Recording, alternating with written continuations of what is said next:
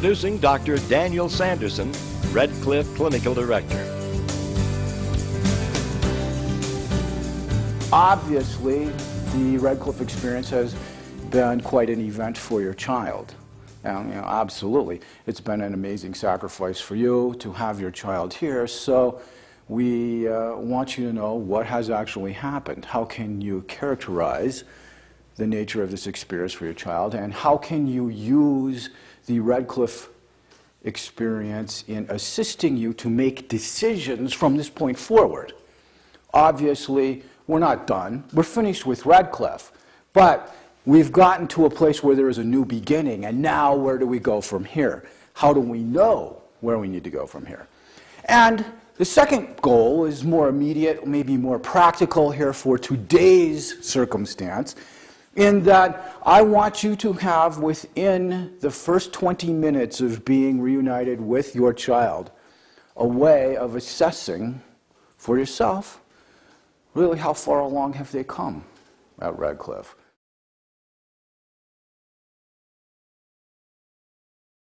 To begin this, I would like to ask you a question, and it's one that I get hit with all the time, depending upon the audience that I'm addressing, whether it's other parents, educational groups, educational consultants, other mental health professionals.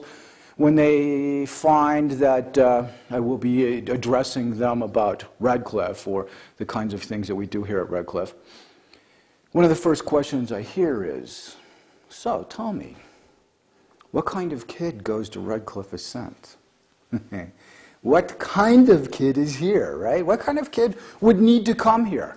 Now, here you all are as parents of individuals, of children, adults, or there's one adult parents here someplace, that have been here at Redcliff. And when someone comes to you and asks you that question, how do you answer? What do you think? What kind of kid comes to Redcliff Ascent?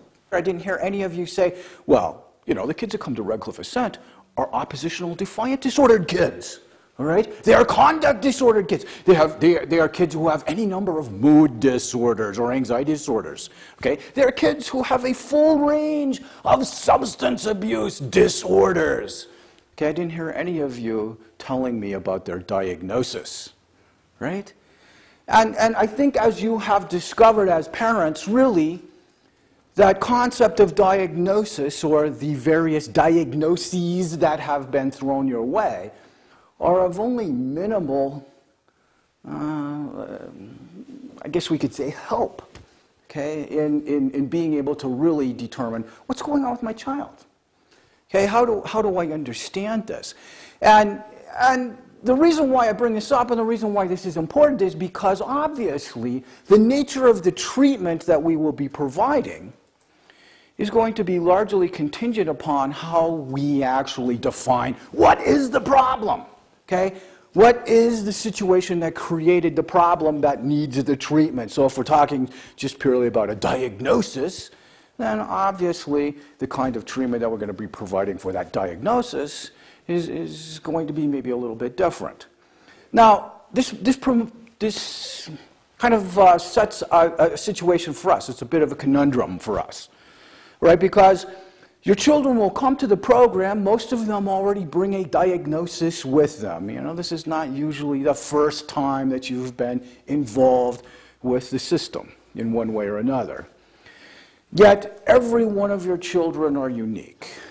Even though they have similar diagnoses, the kinds of behaviors that they have been demonstrating that earned them that diagnosis are different. They all come from unique family backgrounds. All of you have different expectations for your children. How do we treat unique individuals? What is that common thread that runs through all of here? Well, like you said, and like that very astute therapist pointed out to you, that all of these individuals, all of these kids, the common thread that binds them together is the fact that they have all found a way to successfully avoid their developmental progression.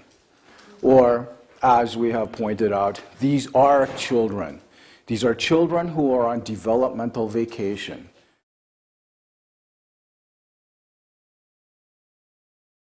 The behaviors that we typically see that earn them those diagnoses that we talk about are specifically those kinds of behaviors that allow them to stay on developmental vacation, right? Now, what does this mean? This whole developmental vacation thing means that they have found some place between their childhood and early adulthood that they have decided that they're just going to stop.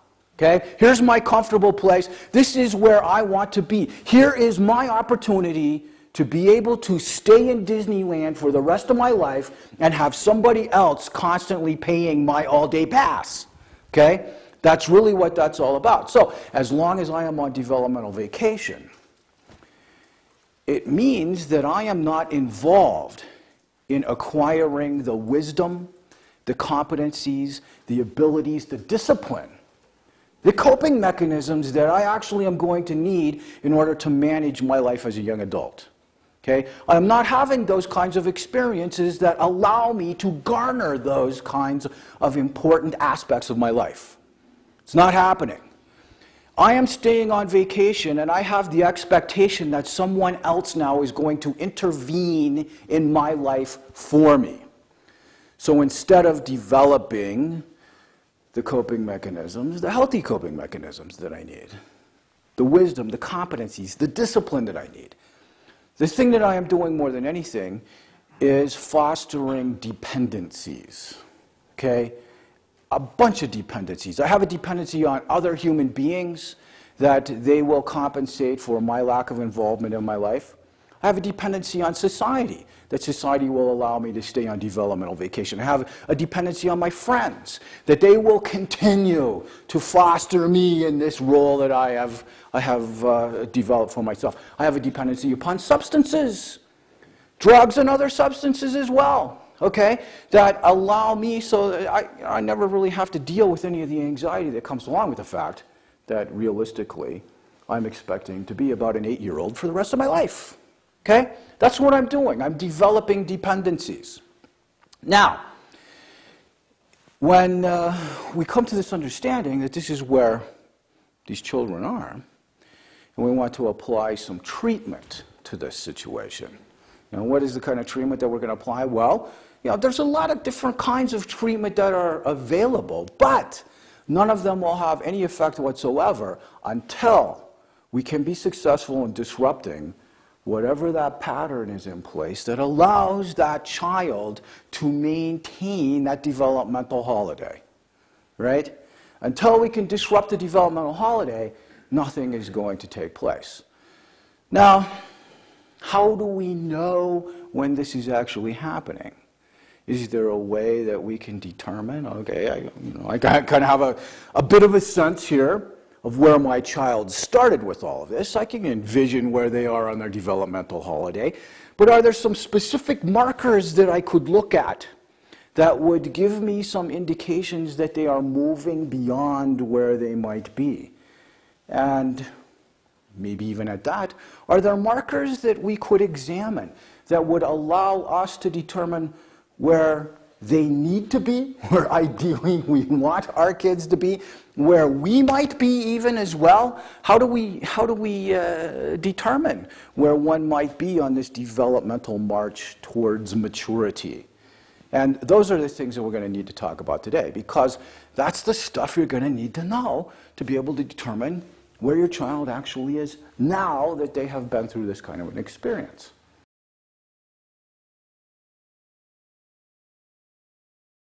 All right, now the way that we will approach this then is we need to have a shared language. And we're going to talk about some terms here that to some degree may not be familiar to you, but on another aspect, they will be very, very familiar to you. They will be familiar to all of us because we're going to use a language that's kind of couched in relationships to understand how to look at this. And the reason that this will be familiar to all of us is that none of us have been able to escape our relationships, right? There is none of us that are living on this planet as the sole occupant of this planet. You know, none of us are living on our own little planet where we are the sole occupant. No, we're here on Earth with everybody else. So whether we like it or not, it was inescapable to us. And the first thing that we encountered as human beings were those relationships. And we have a myriad of relationships. And as we look at it, we can actually use our relationships to help us determine where we are with our individual issues.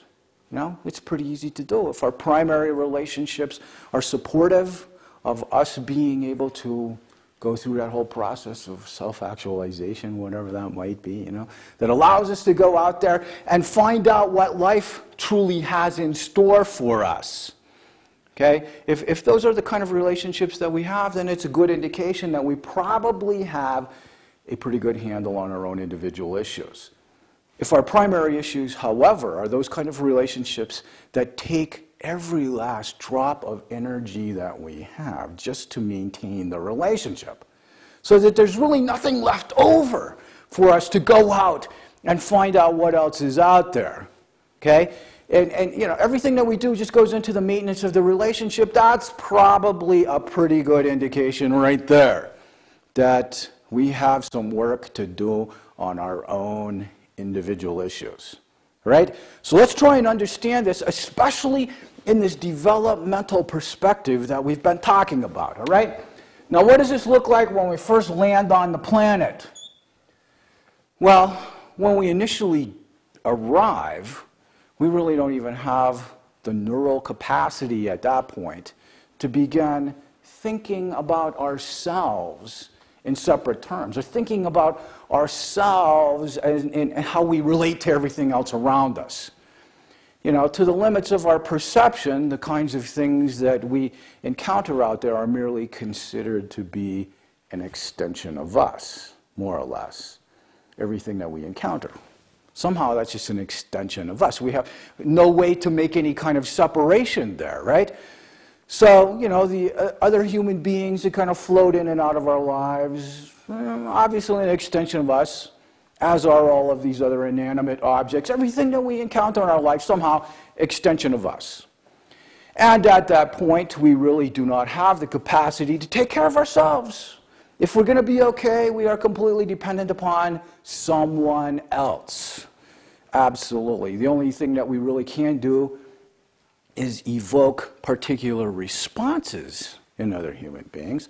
But that's pretty much it at that point in our development. So, you know, really there is no actual separation at that point, or even sense of separation at that point, between us and the rest of the world.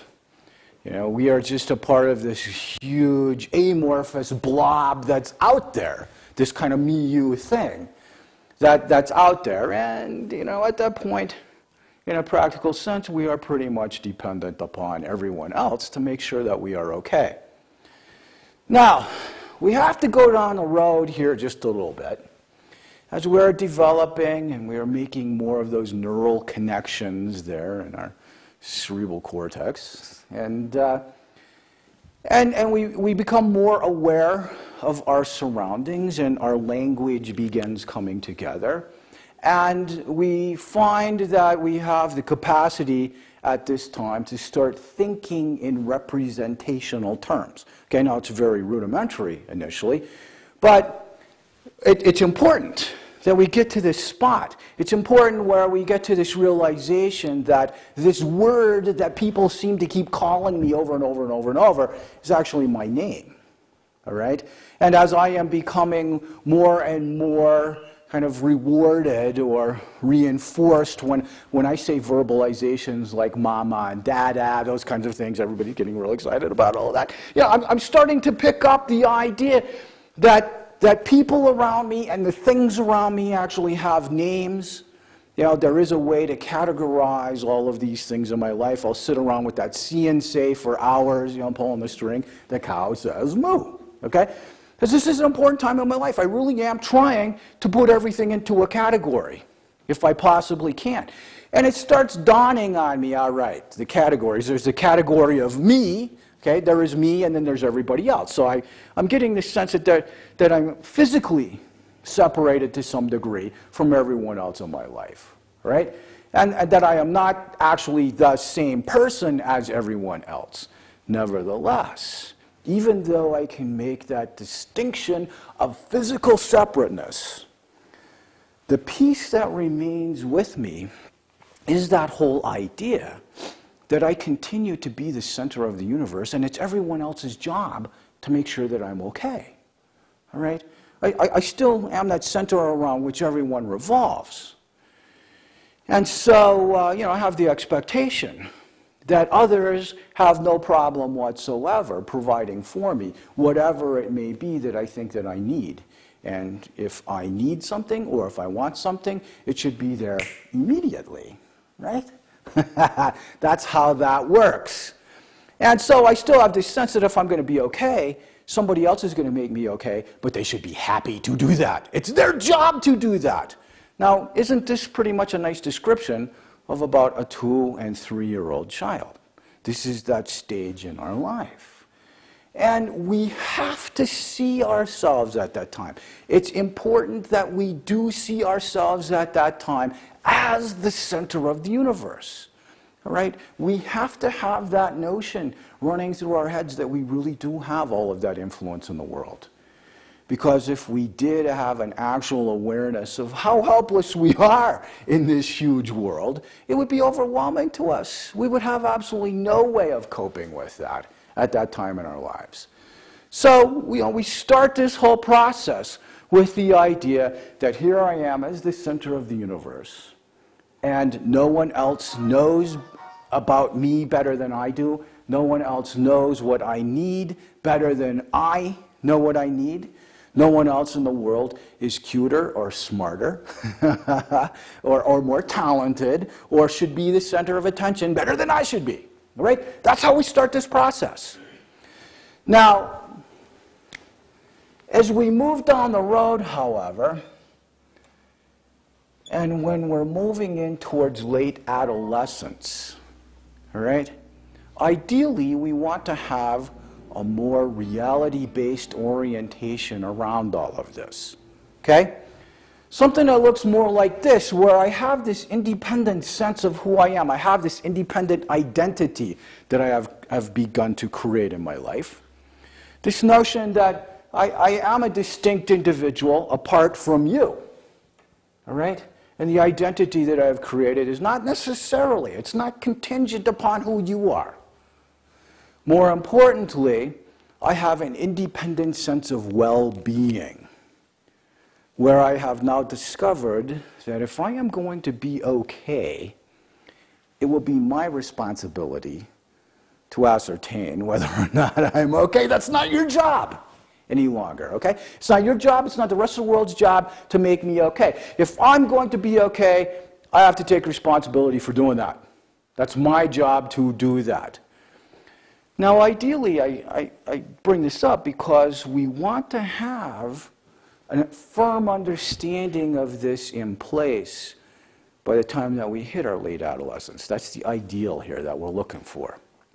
The reason why that is important is because when we move from late adolescence to our young adulthood, the primary developmental task that we have as human beings changes significantly at that point. Right? We've been given this period of time in our lives as children and adolescents to come to that understanding of who we are, apart from everybody else. Who am I really? Okay? Now, this is a task that will remain with us to some degree for the rest of our lives. But as soon as we become young adults, it's no longer the primary developmental task. Okay? Our primary developmental task now moves into that of figuring out, gee, how do I take this human being that I have become and move towards genuine intimacy with a selected few in my life? Right? And when we're talking about moving towards genuine intimacy, it's that whole idea that, at some point I'm going to be establishing myself with my partner or my spouse, in one of those kinds of committed types of roles. And I will be establishing myself perhaps as the head of a household with my own children, and will be having relationships with them as well as their parent. Now, if I am actually moving towards genuine intimacy, it means that I have to figure out, how do I have genuine relationships with the other adults in my world? Now, am I going to be am I going to have intimate kinds of relationships with all the other adults that I encounter? No. No. But in order for me to move into genuine intimacy, I've got to figure out, how do I have genuine relationships with the other adults in my world? Relationships with others around me that do not depend upon them making me okay. Okay? That's what I've got to figure out. That's my task of young adulthood.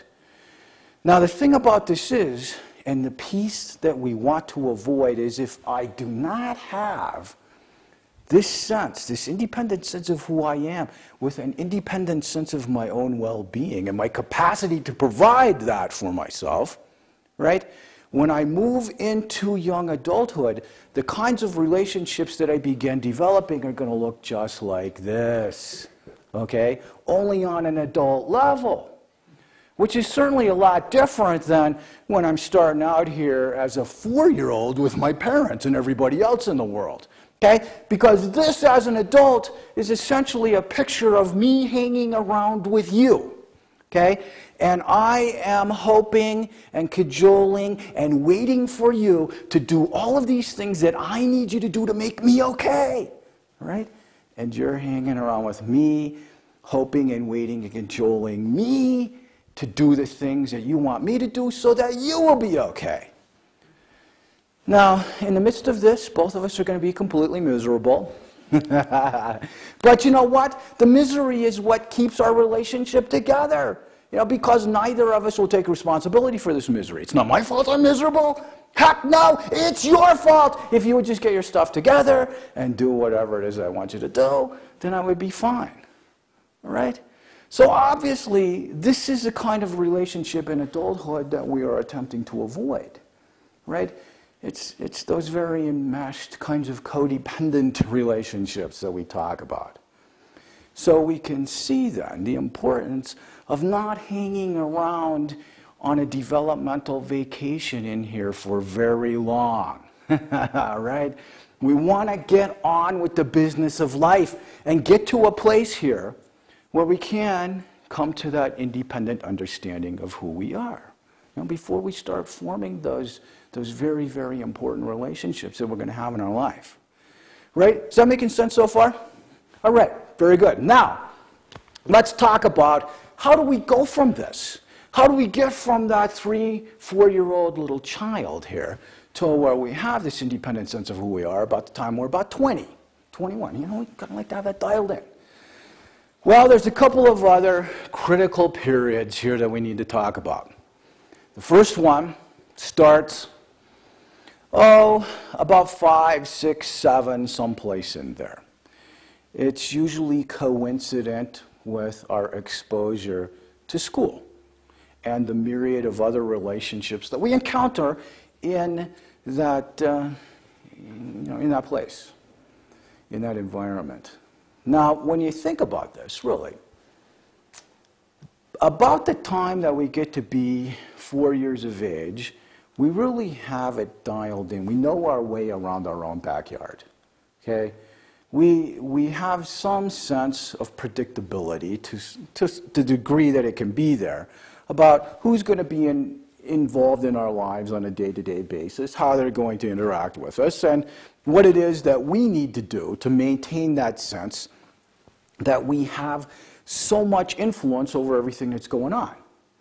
Now, if we are actually reared in an environment that is very nurturant, that is providing for those primary needs that we have, where we have parents that are paying attention to us, and things are going pretty well for us, of course we will attribute all of that good stuff to us. Yes, of course this is the way it should be. I deserve this, right? And I am in control and things are running fine. I have no complaints. You are all doing very well, okay? Essentially that's what's going on. I will attribute, any control over that situation to me. Now, the inverse of this is also true. If I am being reared in an environment that is very unpredictable, one that is abrasive, one that is not actually meeting my primary needs, where I'm being exposed to instances and experiences that are beyond my developmental capacity to manage them, okay? If I'm being reared in an environment like that, I will also attribute that to me as well, okay? As a 4-year-old, I have no capacity to step outside of that environment and say to myself, oh my gosh, my parents are making some really bad decisions here, okay? No, not at all. I do not have that ability. So if I am experiencing some trouble and some turmoil in my life at that time as a young child, somehow or another, that will be attributed to me because I have all of that influence. Absolutely. I have no way of separating myself from that. So taking this understanding now, and we go out on the road. Here we are at school now. And here are all of these relationships that we are encountering that are unlike those that we've grown accustomed to in our own families, in that primary environment. You know, the adults there are certainly, well, we hope that they are going to be helpful, friendly, you know, well-intentioned individuals that we encounter there, but they're certainly not going to treat us like our parents do, okay? And on top of that, now here's a huge contingent of our peer group, all of whom have the audacity to assume that they are the center of the universe, and they don't rightfully recognize that as being my place here, right? And so now we have all of these worlds colliding as we are scrambling to kind of determine what is this social structure really all about, and how do I do this whole thing. So really it boils down then to a conflict that we have at that time, that we have to resolve this one way or the other. There's two sides of this conflict. On the one side here is all of this material that is raining down upon our heads, telling us that whether we like it or not, we really are just little kids, okay? You know, as we go to school, we're finding out, gosh, I really don't have a whole lot of intellectual influence in the world. You know, I'm being asked to do things that I've not ever had to do before, that they're asking me to think in like arithmetic terms. I'm struggling with phonics. I'm struggling to learn how to read. I'm having a hard time just sitting still for 6 hours every day in my desk. Okay? Yeah, you know, so maybe it is that I really am not as smart as I thought that I was, that there's a lot of stuff that I'm learning that I didn't even really know I didn't know at that point, right? Okay? So I don't have a lot of cognitive or intellectual influence in the world. You know, the second thing that I'm finding out is that I don't have a lot of physical presence in the world either, that I am physically just a small human being. I can't drive cars. I can't move heavy things around. I might even be getting hassled by third graders out on the playground. I don't really have all that physical influence that I thought that I may have had. And the other piece becomes particularly apparent when there is something that I need, something in particular that I think is going to enhance my social presence with everyone else, some kind of an accoutrement that's going to make life better for me. I got to have the right sneakers, I got to have the right backpack, the right clothes, I got to have the Yu-Gi-Oh cards, whatever that might be, that I independently cannot get that for myself. I don't have any economic influence on the world at all. Somebody else has to provide that for me. So I have all this stuff that's saying to me, gosh, guess what? You're just a little kid. But on the other hand of this, on the other side of this conflict, is this other piece over here that's saying, no, no, no, no, no. You are the center of the universe. And you must maintain that position at all costs. All right? So it's quite a conflict that we have to resolve. And really the way that this conflict gets resolved or does not get resolved is going to provide for us a course through our childhood and adolescence. Now let's talk about the ideal way in which this conflict gets resolved. And of course, as we are talking about this, we are talking about it in adultomorphic terms, right? Because when this is happening to us, we're not thinking about it in these kinds of terms, right? Now here we are as adults and parents and everything, and you know, having been through this ourselves, we're looking back now and we have a way of at least describing this whole thing. And the ideal way of resolving the conflict is for us to have this experience where we more or less grasp the idea, okay, the evidence becomes overwhelming to us. Yes, oh, I am just a little kid. Now, the thing that makes it so, this is not overwhelming to us any longer. Remember, if we had to know this back when we were just born, up to 1, 2 years of age, oh, that's impossible. That would have been impossible for us to take that. We would have had no coping mechanisms to be able to manage that, okay? But so here we are, 5, 6, and 7, and we're thinking, okay, I understand that I'm just a little kid, but the piece that makes this okay is that from my position down here as a little kid, I've had an increased awareness. I guess the way of describing this is that from this position, I look up. Okay? I look up and I see these other individuals in my life, right, who really do have a whole bunch of influence in the world. Okay? They are physically large human beings. They do drive cars and move heavy things around. Okay? Nobody's hassling them. They seem to have all kinds of cognitive and intellectual abilities far beyond mine. They're not stumped by my homework. You know, if I am struggling with something, they seem to know the answer. And obviously, and most importantly, they know where the money tree is planted, right? If there's something to be had, they are the ones that are going to provide that for me. Okay, so I look up and I see these individuals. Hopefully, I see them as independently responsible adults in my life who are actually masterfully wielding all of this influence that they have in the world, all right? And I see that, yes, it really truly is possible to have all of that influence that I once thought that I did have. You know, I'm willing to recognize as a little kid that I don't have it. I see that it's possible to obtain. Now I must answer the question, how do I obtain access to that influence? Right? How do I do that? And that now becomes this task that, that I have as a child. Now, this is an important spot to be.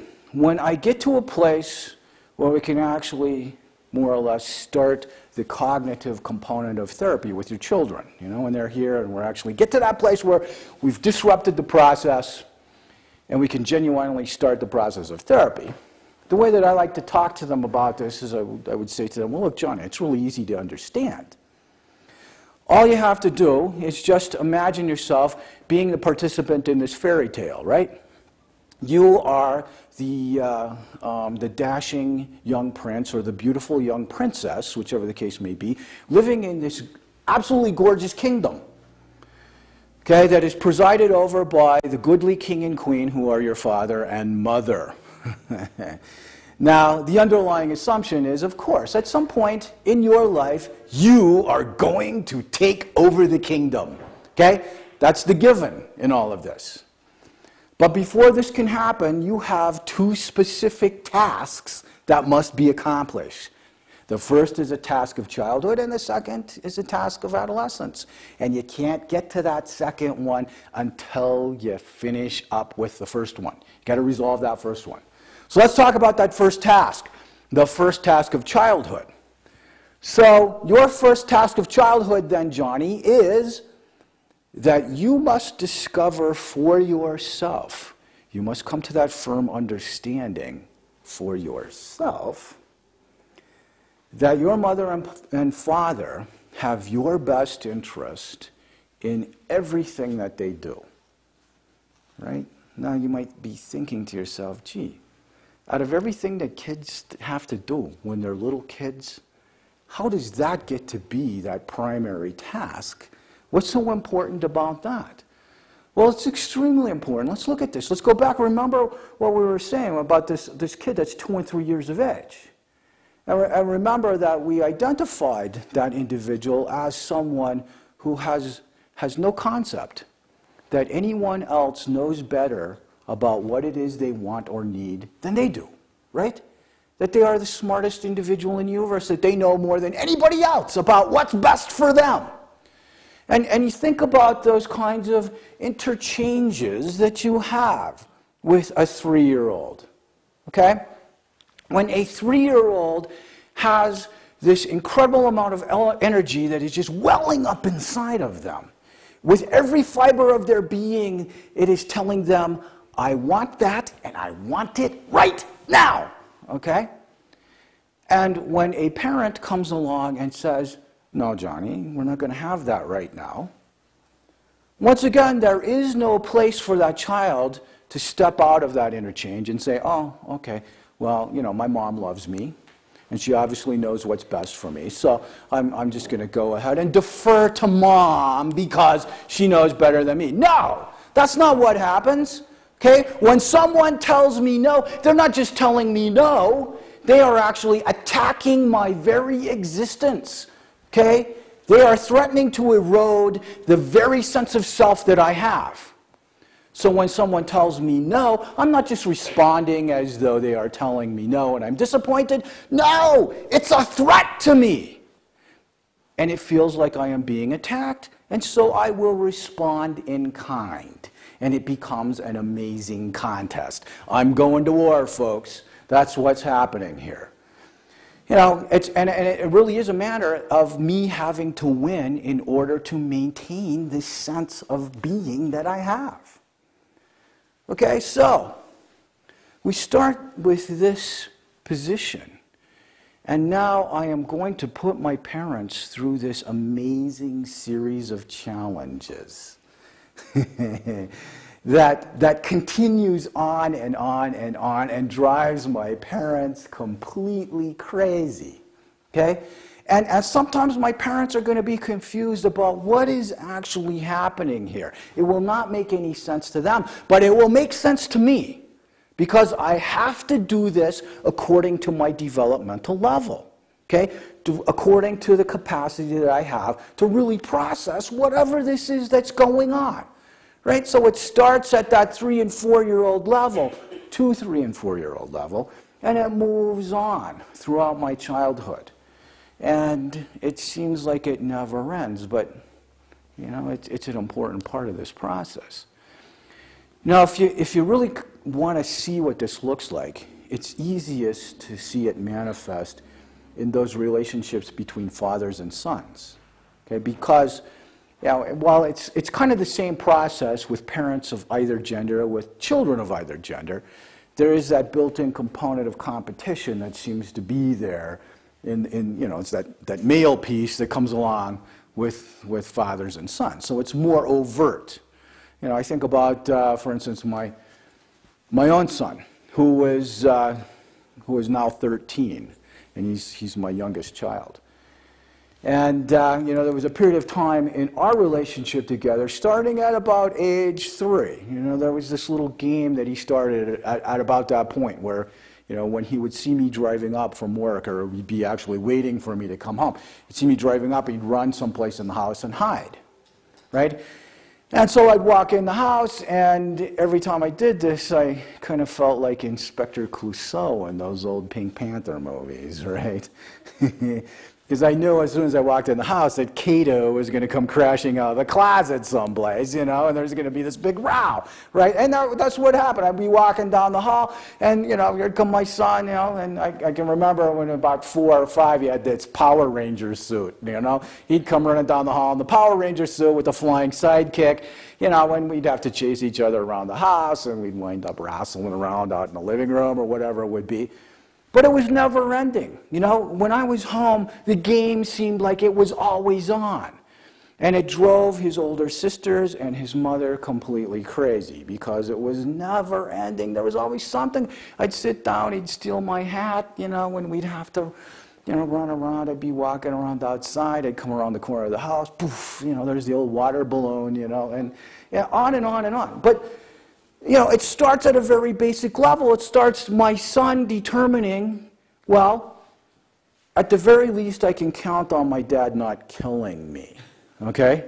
Right? It's got to start at that very basic, you know, it's like no matter what happens, my dad is at least not going to actually kill me, right? I can dump a water balloon on my dad, and he may chase me down and soak me with the hose, but he's not going to pick me up and, you know, toss me down the stairs or something. He's not going to hurt me. In every situation, I know my dad is not going to hurt me, right? That's to start at those very basic levels.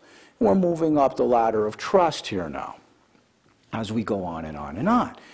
And I'm learning as a little kid over and over and over that as my parents are providing structure for me, that the reason that they are parents is not just because they want somebody to boss around.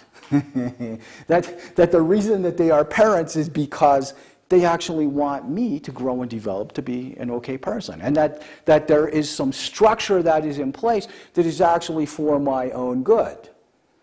That when they tell me no on occasions, it's not just because they're trying to punish me or attack me or rip away my sense of being. No, it's because they have a perspective that's different from mine, and most of the time they're telling me no, it's usually in my best interest. Okay? Now, there's a couple of things that go along with this. First of all, my parents have to be present in order for me to go through this process with them. They have to be present physically and emotionally. Because I start this process of challenging them over and over and over and over and over and over. And, if there's not some continuity there, I'm not going to be able to do this according to my developmental level. It's not going to happen. Okay? So, obviously my parents need to be there physically and emotionally. Otherwise, I'm not going to be able to work this through with them. And the other thing is that my parents truly do have to have my best interests in mind. Okay? If my parents are just faking it, or if my parents really are struggling with their own issues to the extent that their issues are at the forefront, I'm going to find that out as a little kid right away. That my parents really don't have my best interests in mind. That there's some other weird dynamic going on. That something else is more important to them. Okay, so, those things have to be in place. My parents really do have to be present, and they really do have to have my best interests in mind in order for me to figure that out. And there needs to be some consistency there. And, if we progress along and keep going through this over and over and over and over and over, and, by the time that I get to be about 13 and 14, when I get that little spurt of neural development, where the prefrontal cortex gets a little shot that's supposed to get me through adolescence in preparation for the final growth spurt that I get at about age 21, okay? Then, at 13 and 14, it dawns on me. One day, I will wake up, and it hits me. As a kid, gee, you know what? My parents actually do love me. In fact, I see my parents as beings who want the same thing for me as I want for myself. and what is that I want for myself? Well, I want to have as much influence in this world as I possibly can have. Now really, as parents, that's kind of what we want for our kids as well, right? So as I'm looking at that and I realize my parents love me, I can trust that they want for me the same things that I want for myself. And I recognize that they do have a perspective that's greater than mine, that they might actually know better than me what's best for me at this point. I start trusting my parents that they know something here. All right, now, when I get to that place, I can now move into that task of that task of adolescence. All right? And this is where it gets really cool, because it's no longer about me scrutinizing my parents any longer. It's no longer about my parents proving themselves to me, okay, that they are worthy of being my parents, that they're competent enough to be my parents, that they're smart enough, that they love me enough to be my parents, okay? It's no longer about me challenging them and scrutinizing them that they have to prove that to me. Now, it's about me proving my ability to my parents that I can manage the little piece of the kingdom that they are giving me to manage. Okay? And that's important to me, because really, what am I looking to do? Well, I'm looking to take over the kingdom, right? But my way of being able to take over the kingdom is showing my parents that I can manage the little chunk that I already have Because I know when I show them that I can do a competent job of doing that, when they can trust that I can manage this piece responsibly, they're going to give me a bigger part of the kingdom. You know, and when I handle that piece, they're going to give me more and more and more. You know, they're going to allow me to have more privileges in my life. They're going to hand me the keys to the car. They're going to allow that I have later curfews. Okay? They're going to allow that I have experiences that they wouldn't let me have if they didn't trust me. Okay? Now, the way that I get to that place where my parents actually trust me is by doing stuff that I don't really want to do. Right? Isn't that what it's all about? Now there's a couple of things that happen here with this. Right? As I come to that conclusion that if I actually want some influence in my life, I realize that the influence comes not just by standing around waiting for it to fall out of the sky. Okay? That if I want influence in my life, it means that I have to do whatever must be done in order to obtain that influence. And most of the time, the stuff that must be done is not necessarily all that much fun. It's kind of a drag. It's going to school and paying attention in math class and doing an hour's worth of homework every evening, okay? It's getting through those boring English lectures and, you know, writing the essay paper with the footnotes, okay? It's doing those kinds of things. You know, it's like, yes, everybody wants to be under the lights Friday night, but not everybody wants to have to go to two-a-days in August when it's so hot. Not everybody wants to have to go to every practice after school every weekday. You know? No, it's a lot easier for the rest of the world to just recognize my natural athletic gifts and realize that I'm on a plane so much higher than everyone else that I should be on the starting squad even if I miss practice. No. You know, it's not getting that. It's realizing that if there is influence to be had, it is earned. And the way that I earn this is by doing things I don't want to do. Okay? And obviously, when I start this process, it will be due to some kind of an external structure that's in my life. This is what I got to do. But by the time that I get to be about 19 and 20, it's actually a self-discipline process. No one else is disciplining me at that point. You know, I'm doing it. I am the one that is making those decisions to do that stuff that needs to be done. Now, the other great thing about this is once I start this process of doing things that are hard for me to do, doing things that I don't necessarily want to do, and I'm beginning to subject myself to some kind of discipline, by the time that I get to be 19 and 20 then, I actually have an identity that is based upon real experience. Okay? I know what I can do and what I can't do. I have that sense that if there is something that I need to achieve, I know what goes into having to do that, realistically. And I have this realistic understanding that, you know, the position that I'm achieving or attempting to achieve as a young adult then is going to entail some action on my part. I'm going to have to put some work into it. It's not this whole idea that I magically turn 21 and all of the influence, again, falls out of the sky. The other part is, when I do get to be a young adult, and society now grants unto me all of the privilege and all of the access to influence that comes from being a young adult, I now have the wisdom and the discipline to be able to use that influence without self-destructing.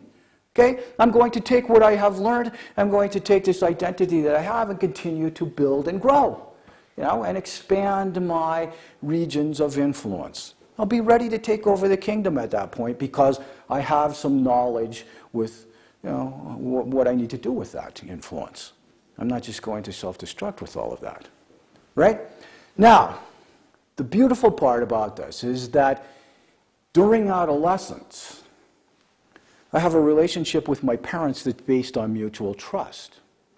I trust my parents that they know what's best for me and that they will allow me to do those kinds of things in my life that they know that I can handle. My parents trust me that I'm going to make good decisions. We're both working towards the same mutual goal of me becoming an independently responsible adult. It's actually a pretty enjoyable time in our lives.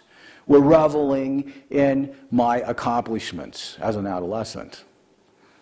You know, it can be an incredibly enjoyable time, absolutely. Now, if this is not what has been mirroring your own experience with your adolescent, let's go back and talk about this then, okay? And figure out, all right, so where does the process go awry, all right? We have to go back to that place where we're talking about the conflict again, you know, the little kid versus center of the universe conflict. And essentially what happens at that point in my life is that circumstances external to me, okay, this is going to be something outside of me, is going to make it so that I never have to have that experience of looking up, okay? Which means that I don't actually get to this recognition that I'm down here on this little kid plane, and that there is a separate existence up here. There's an entirely different plane up here, this independently responsible human being plane up here, where all of the access is available. Okay? I don't see that distance.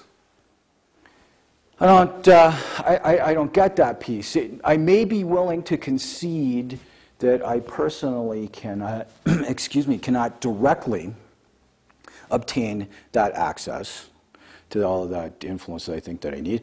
But I find out right away that all I have to do is just manage those in my life who can access that influence, okay? And as I manage them, it gives me that sense that, hey, I'm on an equal plane with them, all right? Yeah, they might be adults, but there's no real distance there. There's no real distance there. You know, they pretty much do my bidding, and so in the best case scenario, it puts me there on that equal footing. I'm right there with the adults. I will interact with them as my contemporaries, as opposed to recognizing that these are actually adults, these are actually my parents. No, they're my friends, they're my contemporaries. Okay, we're on the same, I know as well as they do about what's best for me, right? That's the best case scenario. The worst case scenario is that I actually allow myself to be artificially elevated up here to maintaining this position of the center of the universe, or at least the center of my family dynamic. And there are a lot of things that can happen that allow this to take place.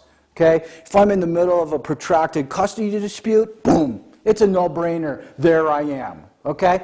You know, those kinds of things, to where I actually see myself now in this position commanding all of this respect and fostering a mighty sense of entitlement, where I have the expectation that not only my parents, but all of the other adults in the world must continue to prove themselves to me that they are worthy to be whatever figures they are in my life.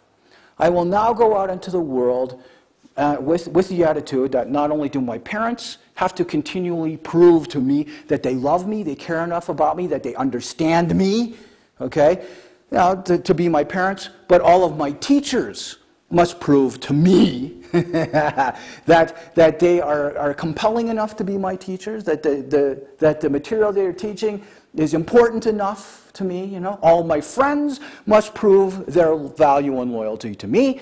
The society in which I live must prove its value to me. The legal system must prove its value to me. You know? So I go out into the world now where I will never do anything that I don't really want to do. And when things happen to me, it will always be somebody else's fault.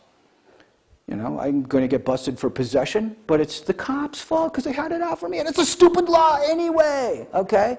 You know? And, you know, I continue to steal from my parents. Well, I wouldn't do that if you would just give it to me anyway. You know, it's always somebody else's problem and not mine. The rest of the world must prove themselves to me. You know, and I continue that process on and on and on and on and on.